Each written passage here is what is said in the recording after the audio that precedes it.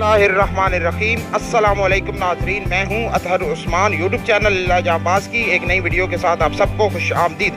नाज़रीन, हम इस वक्त मौजूद है आस्ताना आलिया लिल्ला शरीफ, तहसील पिंडदहा, ज़िला जेहला में गुज़श्ता 2 सदियों से ये मेराज नबी सल्लल्लाहु अलैहि वसल्लम का प्रोग्राम होता है हर साल।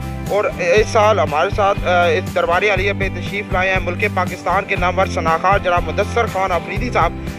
उनसे जानते हैं और उनके ख्यालात जज्बात जानते हैं दरबार आलिया लिल्ला शरीफ के बारे में। अस्सलाम वालेकुम जनाब। वालेकुम सलाम व रहमतुल्लाहि व बरकातुहू।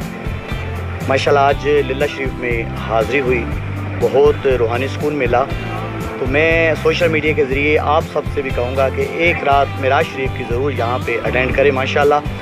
और महफ़िल में माशाल्लाह मैंने एक बात का ज़िक्र किया कि कुछ मंथ पहले ही माशाल्लाह पीर तरीक़त तराबर शरीयत अल हाफिज़ अलहाज मोहम्मद मतरूबुल रसूल साहब माशाल्लाह अस्ताना आलिया लिल्ला शरीफ वो मेरी ख्वाब में माशाल्लाह आए।